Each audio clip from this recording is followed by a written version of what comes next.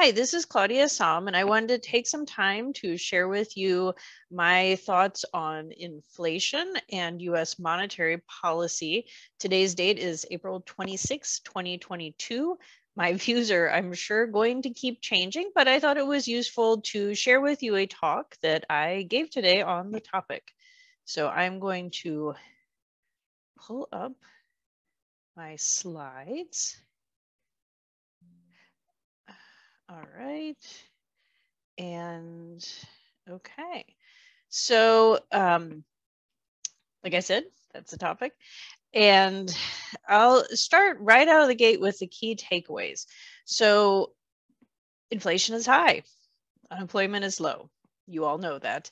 Uh, inflation being high, this is a bad thing. Unemployment being low, this is good. Now, because of this reality, the Fed has very clearly shifted its focus. We're already seeing actions, and we're definitely seeing them communicate intentions to further raise interest rates, sell off some of the assets on their balance sheet, all with the goal of cooling demand, not throwing us into a recession, having demand fall, just have it increase a little bit less. And have it increase a little bit less until we get inflation coming down markedly. So the Fed has a dual mandate, price stability, maximum employment. I think we can largely say it's made a lot of progress on the maximum employment, and we can also say that we are not at price stability. So the Fed needs to address both of these, and it is on it. Now, a lot of people have talked about the Fed was behind the curve. They should have raised interest rates last year. The fiscal policy was too big. We can have these debates. I'm sure there are many mistakes by policymakers and frankly by all of us that have contributed to some of the problems that we have today. The reality is we are in a pandemic. Inflation was not transitory, but even worse and more tragically, COVID has not been transitory.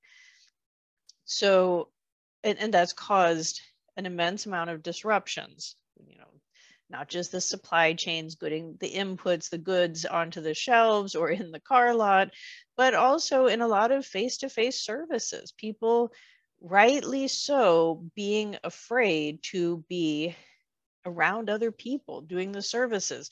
So we've seen a big disruption to the US economy. We've seen a big disruption to the global economy.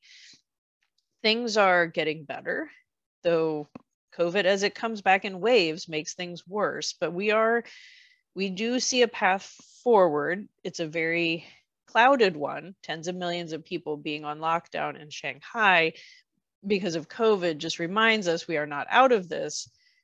It also reminds the Fed and other policymakers we cannot wait for the supply disruptions from COVID and now from the war in Ukraine, to be that, they work out and then inflation comes down. The Fed now accepts, and the White House and Congress absolutely support this, that they need to do what they can, and what they can do is lower demand, and they are acting.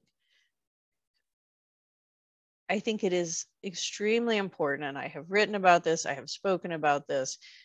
This is not the 1970s. The Federal Reserve that we have, the central banks that we have around the world, have more skills, more tools, and more credibility with financial markets, with businesses, and with consumers to the extent they pay attention to the Fed. That is extremely important. We are very blessed to have our policymakers have those skills. They're not perfect. They might not apply them in the way that is the absolute best, but they do have the skills, and that they did not in the 1970s. They didn't have all the tools, and frankly, they didn't know how to use the tools that they had properly, and there was a lot of political interference from the White House in particular. We don't live in that world. All that said, recently Janet Yellen, who is the Secretary of the Treasury, said that to get inflation down, the Fed needs to be skilled, and we need to have some good luck in the world. The best luck we could have right now is getting COVID, the pandemic, under control in the US and around the world, and restoring peace in the Ukraine. That's the good luck. Take anything else we can get. Our luck has not been good the last 2 years. So policymakers need to prepare for the worst. That's exactly what the Fed is doing, and hope for the best. And here the hope is just steady as she goes. We could overdo it. This is not the moment to panic. And I don't think the Fed will. So that's good. Okay. Now there's a huge debate about why inflation is high. The world is upside down and backwards and on fire. Okay, so anytime that we have a very complex, a very confusing situation, then we know without a doubt there are multiple factors that are at play. Remember, COVID is the root of all evil. This is why we shut the global economy down. This is why there was large fiscal. There would be no CARES Act. There would be no end of 2020 fiscal package. There would be no rescue plan if there had been no COVID, right? And supply chains would not have gotten messed up the way they are, and millions of people would not have died, right? So what we're seeing in this chart, backing it up to the numbers, this is a statistical analysis. This is not cherry picking out goods and services. This is a statistical analysis from the Federal Reserve Bank of San Francisco. And what you are looking at here is the 12-month percent change. Here it's in the personal consumption expenditure prices. This is the index, the measure of prices that the Federal Reserve targets. Now I am showing you that measure excluding food and energy. The Federal Reserve has no tools to adjust food and energy, and frankly, they are much more volatile. They move up, they move down. So the standard, the go-to, is to really pay attention to what's happening at core, because it tells us probably more about the trend than the total does. What you see in this picture, what their statistical analysis did, it separated goods and services into those that are COVID sensitive. Some examples of this would be used cars, big durable items that have inputs from around the world, and also service sectors like hospitality, airlines. Those are just some examples of these COVID sensitive sectors. What you can see here, they're noted in blue, that COVID sensitive goods and services, their price increases account for a vast majority of the inflation that we're seeing now, and absolutely the step up inflation that we are seeing now. If you look at less COVID, so the COVID insensitive areas, you see, yeah, it's increased, and that is a worrisome sign, as if the inflation starts spreading. But COVID is the story here. There's lots of other stories, the rescue plan, fiscal support, low interest rates. I mean, the goal of all those was to increase demand, to get the recovery going. Increasing demand when you're in some kind of a supply crunch, and particularly if you increase demand quickly, well, prices are what adjust, right? So again, COVID is the root of all evil. COVID is the big driver of the inflation. Now, a glimmer of improvement that one can see in the consumer price index data for March that we received recently was that for the second month in a row, the month-over-month increase in the core, so excluding food and energy, for the second month in a row, it stepped down. In fact, it came in under expectations of market forecasters. That hasn't happened in a while, right? So, but 2 months is not, we've seen it step down a few months before, and then another wave of COVID comes and it steps up again, right? So, but we'll take anything we can get in terms of progress. Now, the thing, if you look under the hood, and you always should in these data releases, the thing that I found most heartening is that used car prices fell notably. Now, they are still just extraordinarily high from before the pandemic, even before a year ago. I mean, they're up, over 40% or about 40% from March of 2021. Now, the reason that I am encouraged is the problem starts in the new car market because of supply chains. The semiconductors can't get their other parts. The auto producers in the United States and foreign producers, they have had an extreme difficulty getting new cars on the lots. They have not been able to meet the demand, and that has made the result is some buyers that would want a new car end up in the used car market. It's a much bigger market, but supply there hasn't increased a lot. And then you have rental cars companies that had sold off a lot of their fleet, and now they're in the market too. So it just came together in a way that was just, I mean, new car prices have gone up, but used car prices have gone up a lot, even more. So why is this good news that used car prices fell? Well, supply hasn't improved with the new cars. So that means that this is a softening of demand, or this is the most likely reason for what's going on. Car dealers would rather sell a car for 4% less than they did in February than like not sell a car at all. So there's consumers being more price sensitive. In the surveys, they say now is not a good time to buy a car. Why is that? Prices are high.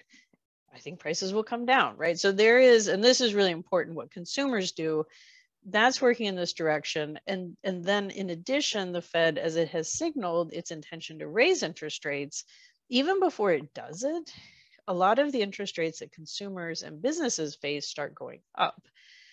Interest rates are a price. They, there's a sticker price at the dealership on the car. That's been going up, that's a price you have to pay. You got to bring in the money for the down payment. The government put a lot of money in people's bank accounts last year. More people were able to cover the down payment, and they got to have enough money to pay the price. The other price that they face if they take out a loan, which is very common, is the interest rate on that loan. That is going to determine, and along with the sticker price, how much they have to pay every month.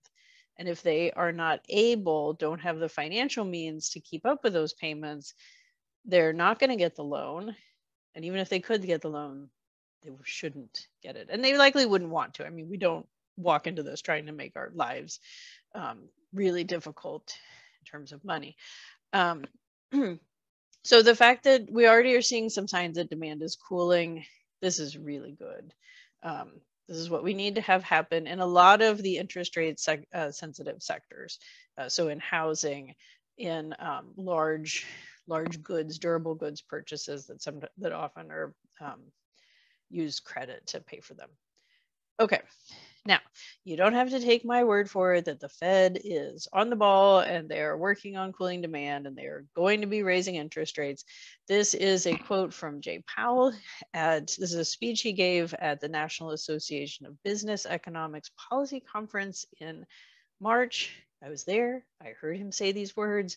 I want to draw your attention to the last sentence here. We are committed to restoring price stability while preserving a strong labor market.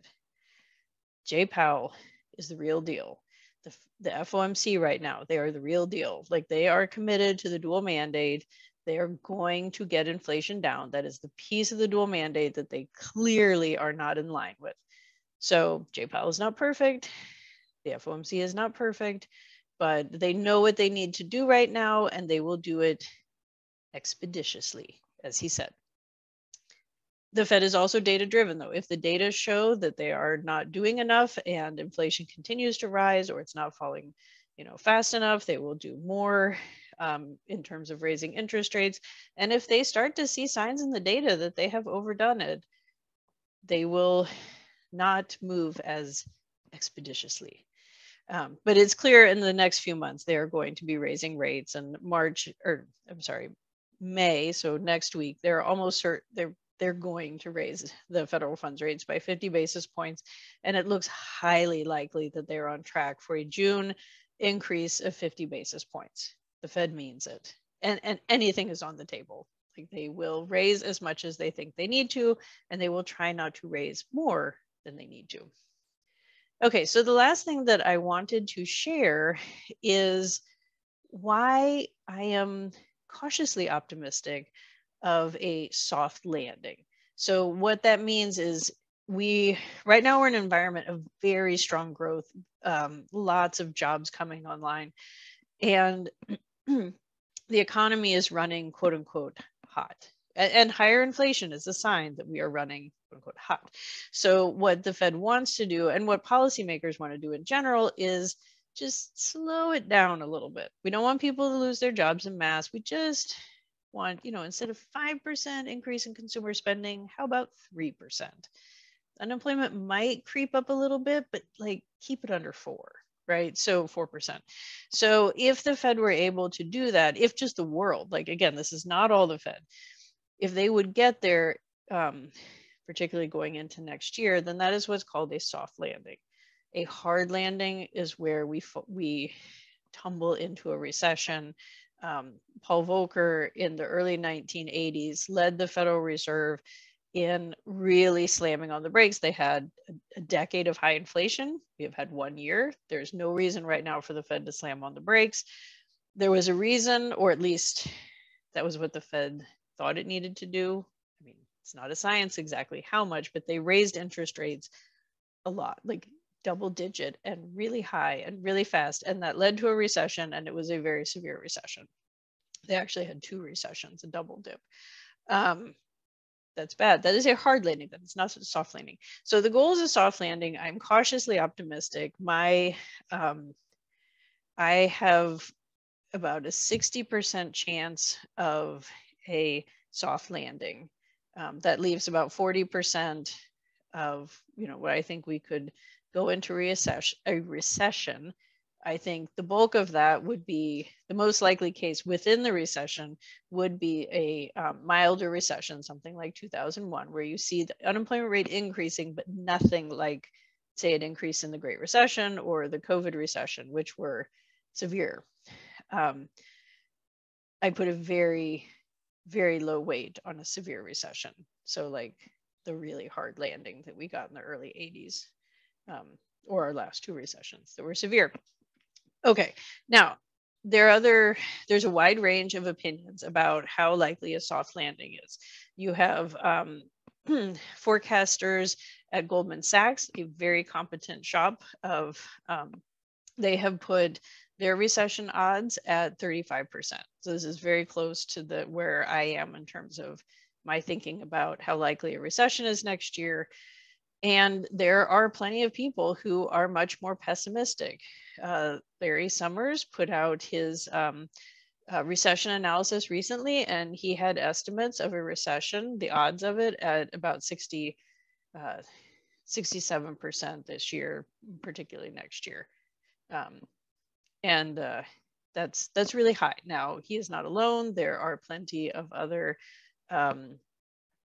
people watching the Fed, watching the economy, including former Federal Reserve officials that are very pessimistic about the Fed, or just policymakers in general, getting us to the other side of this without a recession. Now, why am I cautiously optimistic? Why is my most likely forecast a soft landing? So and this goes back to, well, basically, I think the United States has cushion. And they've got a cushion unlike really any country in the world. And this cushion relates directly back to the actions of the Federal Reserve in 2021, continuing to keep interest rates very low, effectively at 0, and of Congress, who early in 2021 passed the American Rescue Plan. No other country like us put out another round of fiscal relief in 2021. The Fed policy, the Congress, those without a doubt contributed to some of the increase in inflation. I have the opinion that COVID was the real culprit, but a percentage point, 2 percentage points, I think that's entirely possible with the massive amount of relief that has gone out since the beginning of the COVID crisis. So I get it. Now, the benefit of this big push from Congress, the White House, and the Federal Reserve is that we have a recovery that is incredible. what I show you here on the left, this is consumer spending, even after you take into account the higher prices. So this is what you walk out of the store with, what you have at home, what you bought. It's not the price tag, it's what you actually have. And you can see that we are now back on the pre-COVID trend, not the pre-COVID level. We are well past that. We are on the trend. That's really important, and it is very different than what happened after the Great Recession, where we were missing a lot of that fiscal relief, and the Fed frankly didn't do enough either. We never returned to the pre-Great Recession trend for consumer spending. Now, these two recessions are very different. I don't want to, and policy is really hard to do in real time, and the political constraints were different back after the Great Recession than they are now. But the most important point is we're back on trend. People, while they are paying more and they're really not happy about it, I hear you, but they're getting more stuff. And this is also the place where you can see consumer spending has been growing at a very fast clip. We can cool that down. Instead of 5%, 3% would be just fine this year. We don't have to have it decrease by 3%. That's a recession. Just slowing it down, totally fine. Okay, the other chart on the right, and I think this is a win for the U.S. economy, for the American people, that is not discussed enough, is on business investment. So what I'm showing you here, this is business investment, which sometimes we call capital investment. And this is things like equipment and research and development and structures, not residential structures, but like the warehouse that Amazon builds. So the business investment, these are private businesses, is back, it's nearly, not as clearly as consumer spending, but is getting pretty close to its pre-COVID trend. Is definitely past the level. If you look back at the Great Recession, again, we never hit that trend, and we really, like, it took a long time to get that going. And business investment is particularly important because it adds to GDP when the businesses do it. You're creating capital, or just the tools to produce in the future. So it's going to be tied to how much future GDP is, future growth. Jobs are tied to growth. And that's also very important because you have to have the tools for the workers to be effective. So we talk a lot about productivity. Higher productivity is the holy grail of progress in the standard of livings. It's not enough, it needs to be equitable, but it's really important. And to have business investment come back like this is and could be a real blessing in terms of preserving productivity growth. So none of this does not make a slam dunk case that we will have a soft landing. This is extremely encouraging, and inflation was really bad, is really bad. What I'm showing you here, the consumer spending, the business, this is really good. You add up the unemployment rate, this is really good. So, we're not all the way to the finish line. Policymakers should not be doing a victory dance, but we have made a lot of progress, and that progress could come in real handy when we're trying to slow things down just a little bit, but not cause a recession. All right, well, thank you. That is what I wanted to share with you today. If you have any questions, put them in the comments to the Substack.